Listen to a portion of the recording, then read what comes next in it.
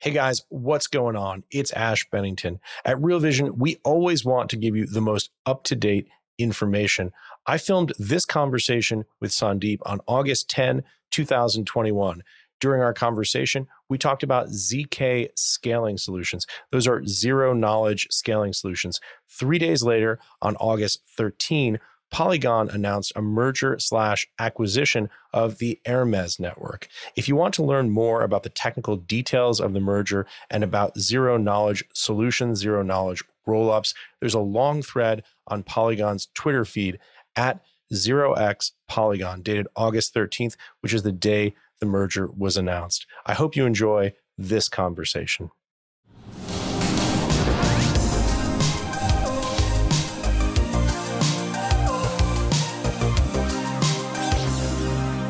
Sandeep, welcome to Real Vision. It's such a pleasure to have you here today to talk about Polygon, which is one of the most requested protocols that our audience is interested in hearing about.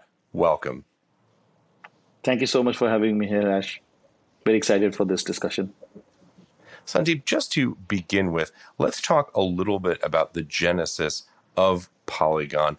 This is, as I said, one of the most requested protocols that people are interested in learning about. We should say we're predominantly going to be talking about the Ethereum ecosystem here today that Polygon runs on. Give us a little bit of a sense of the background for Polygon. What was the challenge you were looking to solve? Yes.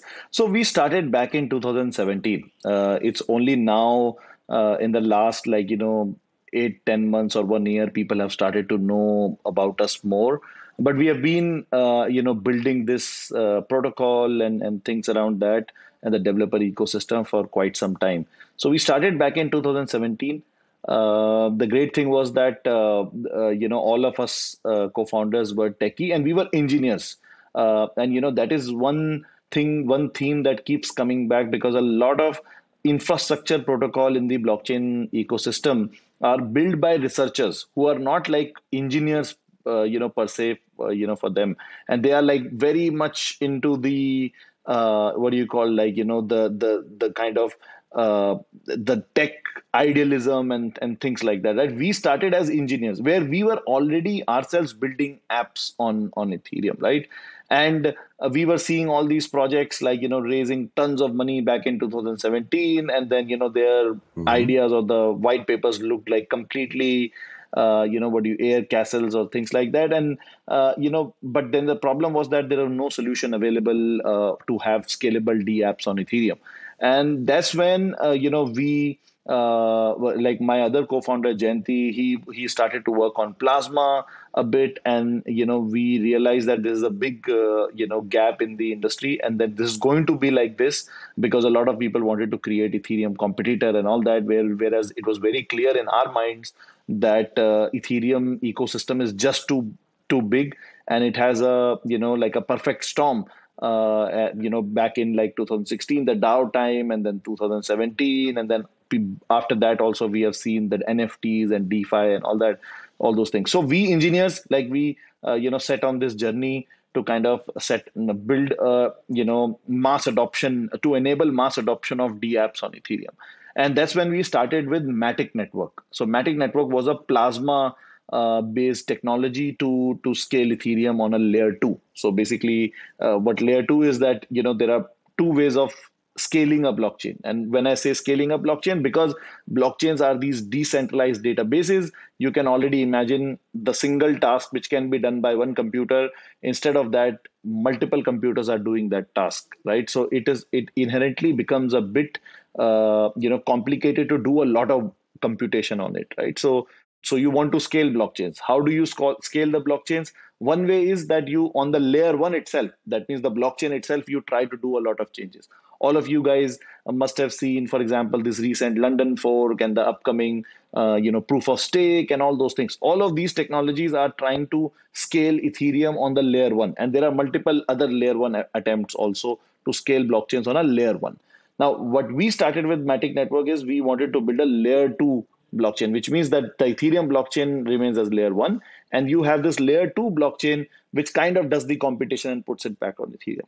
So that's where we started with Matic Network.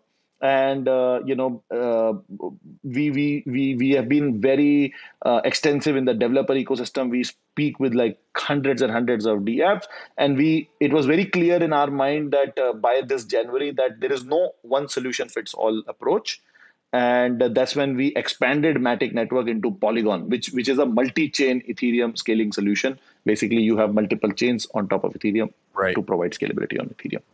Yeah, so let me just jump in, particularly for our non-technical viewers who may just be investors who are trying to get their heads around the significance of what you're doing and why it's generated so much buzz in the Ethereum ecosystem. First, as you said, you are practical guys, you are engineers, you're not researchers, you're not professors of computer science. You went in because you saw a real problem that needed to be addressed. Let's talk about what that is, the challenges that exist with Ethereum. Let's talk about the scalability issues. Let's talk about the fee issues, just so people can get a sense who may not really understand what the challenges were that you were trying to solve. What did you see, and why did you feel the need to address it so urgently? Yes. So on Ethereum, like if you want to go by the specific number, let's say, so the vision of Ethereum is to become the global decentralized computer, right, which runs some business logic. Now, with this, this Ethereum, like the number of transactions, like it expects to be a global computer, but the number of transactions per second on Ethereum is roughly around 13 transactions. So imagine like this is a global computer, but it can perform around 13 transactions per second only right now, which is a big scalability constraint. And due to that, because you can process only 13 transactions per second, and obviously the demand is too high, so then a lot of people are ready to pay large amounts to get their transactions included in the blockchain. That means they're to confirm their transactions, and that is precisely in a very simple term, the scalability issue of Ethereum. Like there are hundreds and hundreds of dApps who want to build their NFTs, DeFi, and all those things on Ethereum. But basically, Ethereum can process only 13 transactions per second, which is like roughly around 200, 250 transactions per block, which is a 15-second block time. So that is the scalability issue, and we want to solve that. It's such an important point when we think about the degree of, focus that Ethereum has gotten. 13 transactions per second, obviously very small compared to what we need to do to get to the demand where we are.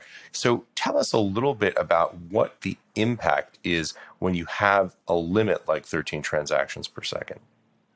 Yeah, so like let's take a very simple example of Compound or Aave protocol. Aave protocol, and these are both DeFi protocols. People want to lend and borrow money on that.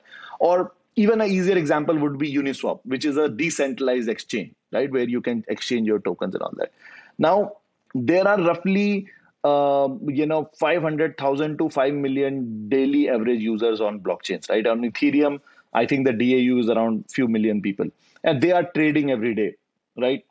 When they are trading, imagine like there are 1 million users who are trying to trade on this blockchain, where the chain can only process 13 transactions per second, which automatically means that either not everyone can be included, so they have to wait, or if you want to jump the queue, you have to increase the transaction fees. That means you end up paying more transaction fees, and then everyone keeps increasing their gas fees till the time they get their transaction confirmed. What happens is eventually the gas fees on Ethereum shoot up very high. And why it is a problem is that there were times that the gas fees on Ethereum became like, for one transaction you have to pay $500. Now, if you are a DeFi user who has $100,000, $200,000 portfolio, and you are making, or maybe even more than that, like millions of dollars, and you are exchanging, let's say $100,000 in a single trade, you might be okay to pay $500. But imagine all the people who have less than $50,000 or $20,000 worth of portfolio. If they kind of pay a gas fees of $100, it's already, so they get priced out due to this. Right. And due to exactly that, you recently saw this ERC, EIP 11559 being implemented, which is an attempt to kind of to stop this exponential rise of gas fees in the time of extreme congestion. It's a complicated method, but that's how it impacts the user. Hey, if you like this clip, be sure to check out the full interview and more only on realvision.com/crypto. It's 100% free. Sign up now.